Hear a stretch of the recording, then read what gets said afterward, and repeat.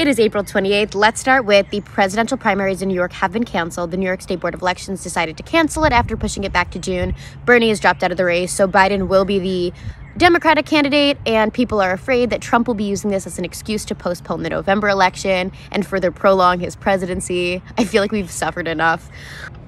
Okay, I've pulled over because I've just been informed after filming my Rona Roundup that Gigi Hadid might be pregnant. So I'm adding this in right now. Okay, continuing with Rona news. Moving on to Cuomo's live briefing today, he said that 335 people died yesterday, so we're still watching this. Nobody will let go of this May 15th unpause, so he unpacked a little bit more about what we will be looking for in terms of being able to unpause. Criteria will include a 14-day decline in hospitalizations, and then after opening up construction and manufacturing in what would be phase one, they'll identify a next set of businesses that will be safe and important to open.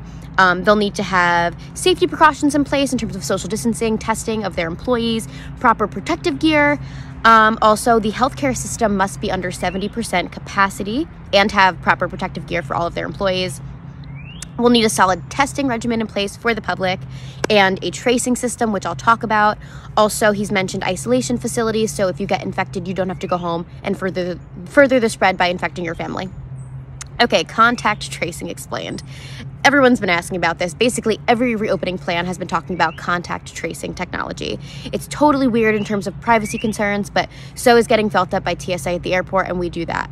So, welcome to the future. Governments are working on their own apps while Google and Apple teamed up to make their app. Okay, I'm gonna run this down for you. Imagine you're at the grocery store, you encounter 10 people, right? The app traces that. So if you or either of those 10 people come down with COVID-19, you will all be alerted and will self-quarantine after that to stop the spread. Now, you cannot be forced to download this app. However, the more people who participate in the app, the more effective it is. I know half the boomers don't know how to download apps, so go help your parents with that.